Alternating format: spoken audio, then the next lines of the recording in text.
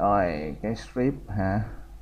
Ok, thì nói về cái strip này á, thì khi diễn mình cũng nên biết một tí về strip. Thực ra cũng không phải là biết mà bạn chỉ cần copy paste thôi. Giả sử mình chỉ muốn set keyframe toàn bộ những cái control của cái row này đi ha, nhưng mà mình chọn từng cái thì nó mệt quá. Ví dụ như là nhưng mà bạn có thể bạn có thể chọn nó rồi mình làm cái strip để cho nó lẹ hơn. Ví dụ như là chọn này, Control Shift. Về cái chọn thêm á, thì bạn sẽ để ý là những cái phím tắt như thế nào. Này là bạn nhấn Shift á, thì bạn sẽ chọn thêm, nhưng mà bạn nhấn Shift mà chọn lại cái cũ á, thì nó sẽ bằng tắt cái cũ và nó sẽ cộng thêm cái, nó sẽ bằng tắt cái cũ ha.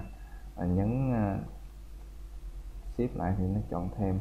Bởi vậy cái phím an toàn dành cho để chọn thêm đó là Control Shift chọn thêm, chọn lại nó vẫn là chọn thêm, nó sẽ không chọn. Còn cái phím dành cho phím bỏ là Control bỏ, đó sẽ là bỏ.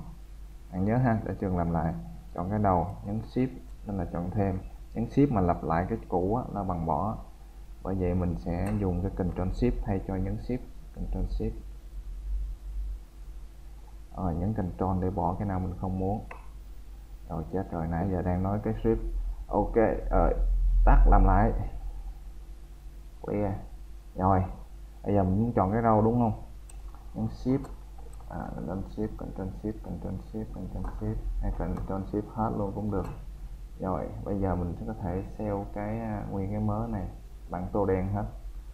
File Shift to save, đặt cái này là râu trái đi ha, râu trái, save nó bằng mail. Đó, bây giờ mình diễn cái này xong rồi, mình muốn keyframe hết toàn bộ cái râu bên trái, mình chọn hết râu bên trái và nhấn set keyframe. Đó là cái cách nhanh để mình có thể chọn những cái control mình muốn. Mình muốn bỏ cái strip đó thì mình nhấn chuột giữa, lôi nó vô cái thùng rác bên đây.